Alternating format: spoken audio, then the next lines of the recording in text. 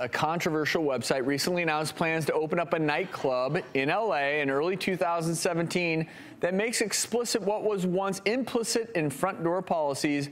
Before getting the go-ahead to enter, some guests are going to reportedly have to go in front of a panel of judges to determine if they're attractive enough.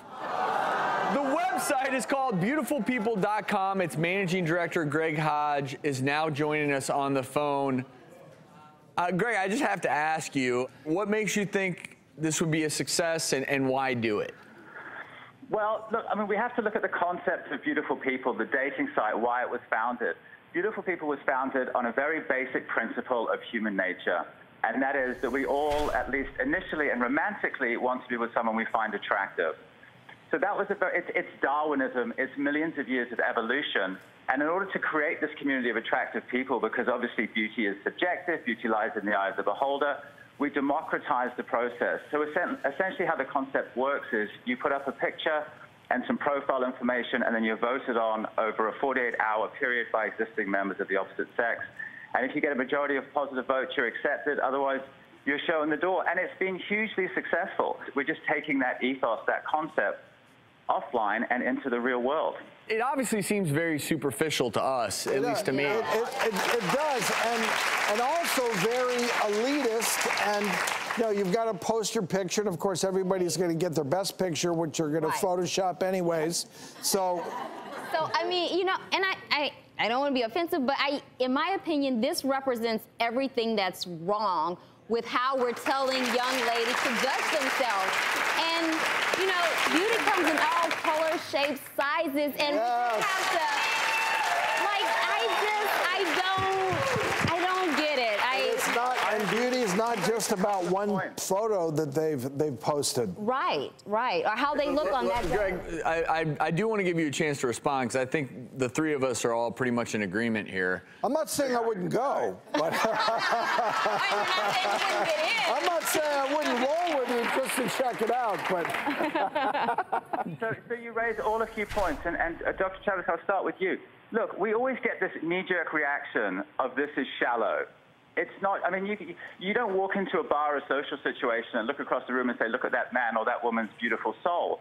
Maybe in an ideal world, but the reality is life's just not like that. You're not considered shallow to be with an attractive person or to actively seek to be with someone that you're attracted to. And as far as beauty, I mean, beauty is, we celebrate beauty in all its diversity. We're open to every race, color, creed, religion. We're in 120 countries around the world. People always try to see the devil in the painting here, and I can assure you there is none. As for the connotation of it being discriminatory, no, it's not. It's exclusive. Communities need to be exclusive to serve the purpose of the community. And I think if people, you know, behind closed doors, I think people do realize that we judge people all the time for right or wrong reasons. Attractive people get lighter prison sentences. They move up the corporate ladder quicker. And, you know, this stuff might not give us a warm, fuzzy feeling inside, but it's just the reality of society. Well, I think you're acknowledging a lot of realities. And so, you know, when you do, though, have this concept of beauty police, and if a member brings a guest and they can either be shot down or not, the one thing I would say is, you know, maybe there is some validity to this for one reason, which is this is definitely a place I would never want to hang out with, or hang out at, because, well, and that being said, that person who goes there is not someone I would ever want to talk to, honestly, because just to even apply, Greg, you would have to be so, quite frankly, full of yourself and arrogant and narcissistic. So may I ask, with the beauty police, because you are going to crush lots and lots of hopes and dreams, so the beauty police, do they have any type of formal training to say this is what beauty looks like in this culture, and this culture, and this culture? Like, how are they determining who's beautiful and who's not? The beauty police is a term coined by the media, not by us. Like any bar, I mean, you consider this, any leading bar in any of the style capitals in the world, they all have people screening the door. Now, the term beauty police was coined many years ago by the media, referring to the events we host all over the world, because what we do is we have a door screener there who has a picture of the member from the website that's coming to the event, and their job is to make sure that the member looks like they've represented themselves online.